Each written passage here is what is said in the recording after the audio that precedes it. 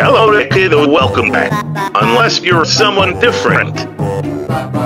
Anyway, today I'm gonna teach you about investment in other unused locations. I'm gonna reprogram the animatronics. I'm assuming that you didn't get half of that because of those godfather cats. Anyway, to reprogram the animatronics, all you got to do is plug its USW on TCHS in the back of its head.